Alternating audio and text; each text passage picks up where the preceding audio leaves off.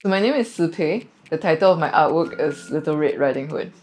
The Peekabook brings a lot of interactivity to these children's stories. I wanted to be able to bring a piece of classic fairy tale to life in Peekabook. The biggest challenge was adapting the book to this Peekabook format.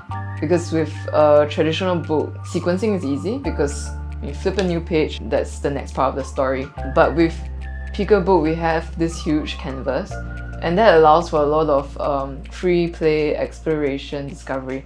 But it's also very easy to lose track of the main narrative points. We tackled that by having a long horizontal scrolling canvas to introduce some visual sequencing, and then also adding waypoints and using the path in the illustration to guide the readers through the story.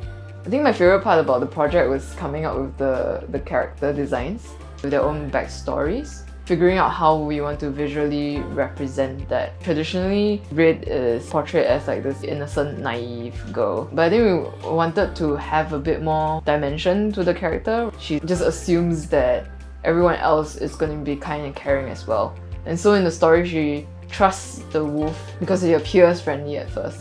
I think just bringing a bit more of those values that she embodies as a character into the story to kind of feed into the moral of the overall fairy tale.